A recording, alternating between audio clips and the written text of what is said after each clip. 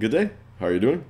So, let's calculate how many 5-card hands are possible using a standard deck of 52 cards with no restrictions. So, we can choose any of the 52 cards.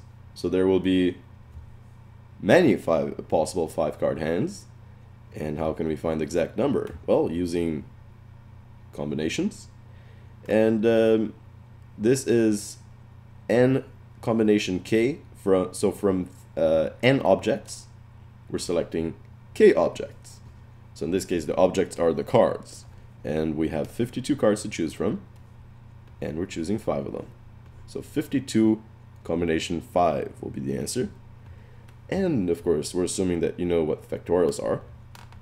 I'll be using the formula to figure this out. But most calculators will have the combination function. So that'll be rather easy to find. So we're going to have n factorial, and n is 52, over 5 factorial times 52 minus 5 factorial. Great. So you get 52 factorial over 5 factorial times 47 factorial. Great. So I'll work this out part algebraically here just so we can get rid of the factorials. And I can rewrite the 52 factorial as 52 times 51 times 50 times 49 times 48 times 47 factorial.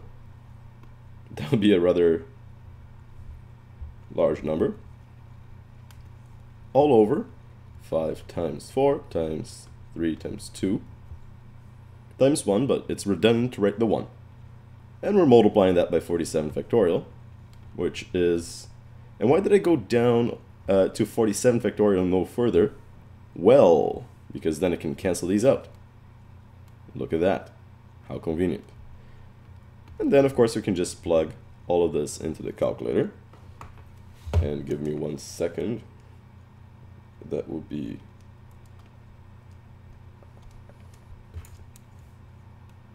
$2,598,000. Oh, did I get it? Yeah, 960. That's it.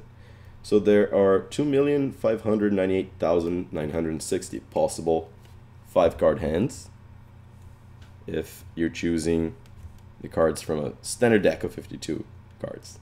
And that's it.